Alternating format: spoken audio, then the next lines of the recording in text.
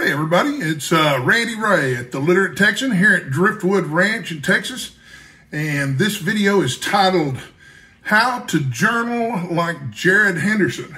And the reason I call it that is because he wrote a video, or published a video, called How to Journal Like a Philosopher.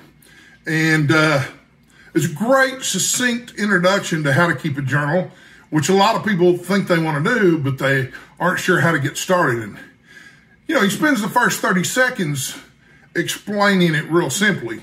You know, there's a three-step process. You get a journal, you get a pen, and then you write every day or whenever you feel like it, either one. So I am going to, there's more to it than that. I mean, it's a 7-minute video, but I am looking to start journaling, which is something that I always start but never keep up with. And I want to adopt Jared Henderson's practice of keeping a journal just to try it on and see how it fits. And I want to talk a little bit about what the rest of his video says. But first, I want to point out, I got the same journal that he says he likes using. It's a soft cover, black dot. It's got dots in it.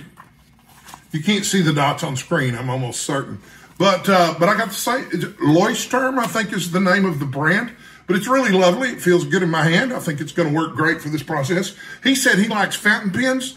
I like these Pilot G2 gel pens, and I buy them in packs of 4 off Amazon. And they come, let's see, there's black, blue, purple, and green. And I believe I've got a red one around here somewhere, which reminds me of a story from when I was student teaching. And it's a real short one. I'm just going to mention it here real quick.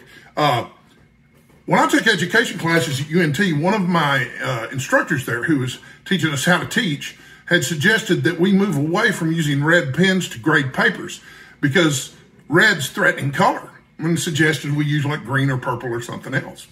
Well, then I went and did my student teaching, and I shared this with my cooperating teachers who were mentoring me, and they laughed. And they said, well, red's okay. It's supposed to be threatening. If we're writing on it, that means they got it wrong. If they get it wrong, it's supposed to be threatening. So anyway, you know, they were obviously from the old school, and perhaps they were right. I don't know. I did not have a career as a teacher. But anyway, I digress. So once you got the basics, you know, you've got the, and you can go cheaper than this. I mean, you can get a spiral notebook for less than $1 at the dollar store. And finding a pen isn't hard either. So, but the important thing, and the thing that everybody seems to struggle with, as Jared points out, and I will link to his video down below, is that, you know, what do you write about?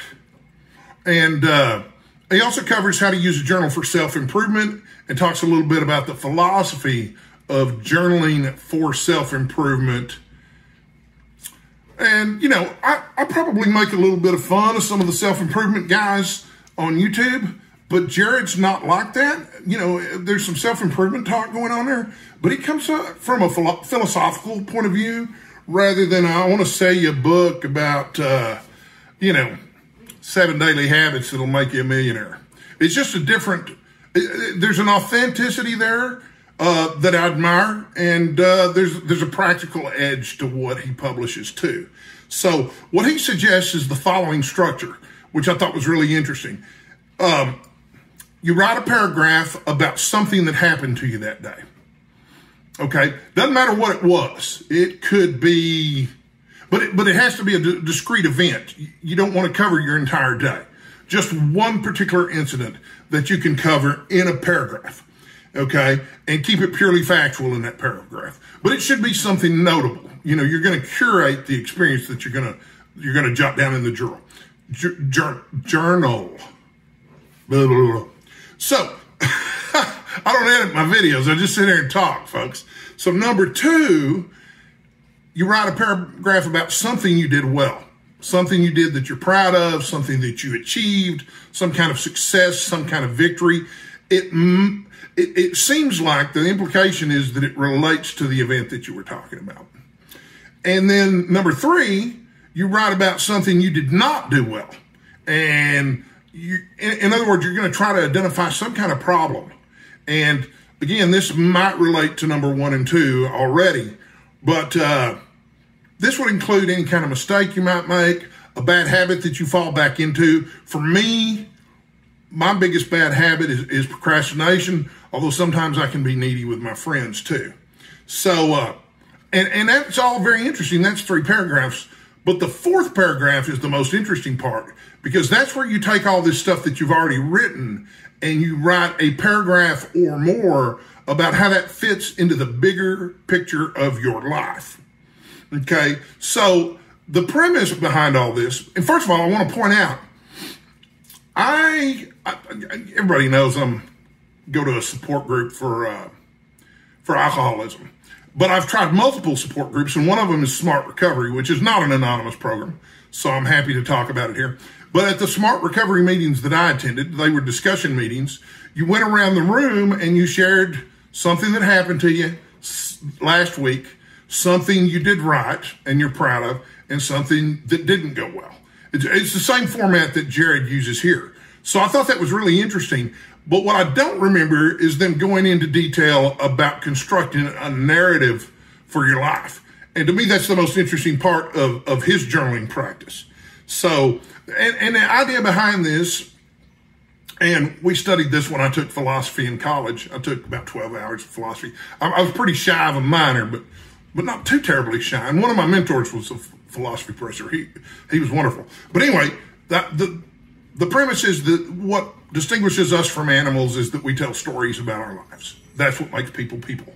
And deciding how the different events in your life relate to each other is part of writing the story of your own life, which, if you're going to be the author of the story of your life, then why wouldn't you want to be a good author?